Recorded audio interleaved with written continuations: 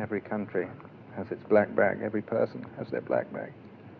So the question is, are you going to open it up? Because in there, the tradition says that in there, in that place, is your only possibility for following your destiny, because it's in there that the missing side of the coin is. You know, in the fairy stories, at the beginning of the fairy story, there's a coin broken in two, and they fit together. And the resolution of the story is when the two people come with the two coins and fit it together. In this case, it's the dark side, the dark coin and the light coin coming together and fitting exquisitely.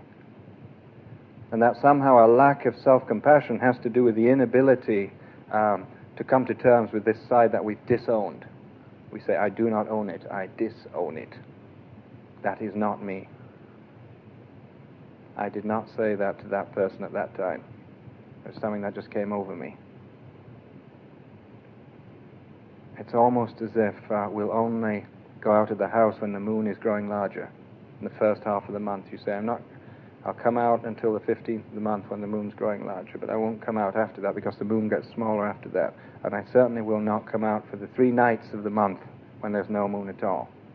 Now, if someone said this to you, you'd think this was very, very strange. But this is exactly what we say every day with our own psyches. We say, I will only like that part of me that can win. I will only like that part of me that can be successful.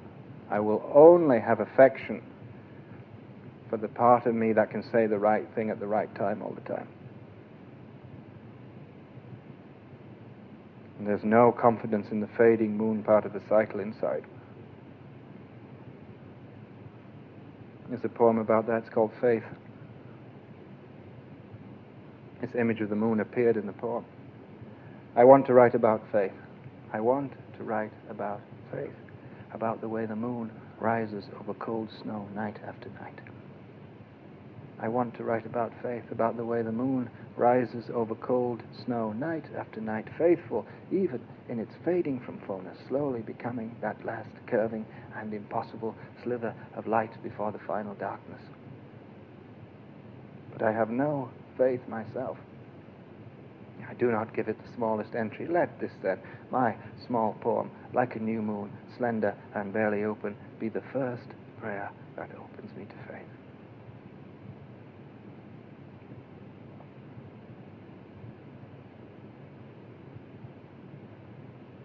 I want to write about faith, about the way the moon rises over cold snow night after night, faithful even in its fading from fullness, faithful even in its fading from fullness. What if the moon suddenly decided it wasn't going to come up the last half of the month because there was only a little bit of it showing? Hey, I'm not coming out until the sun shines on me fully. What is this? I'm going to go slow for the rest of the month. It's ridiculous. The very beauty of the moon is its coming and going.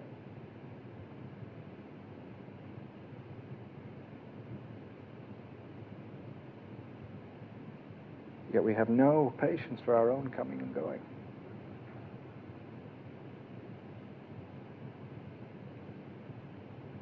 You do not have to be good. You do not have to walk on your knees for 100 miles through this desert repenting. You do not have to be good. You do not have to walk on your knees for 100 miles through the desert repenting. You only, you only, you only, you only, you only, you only, only, you only have to let the soft animal of your body love what it loves.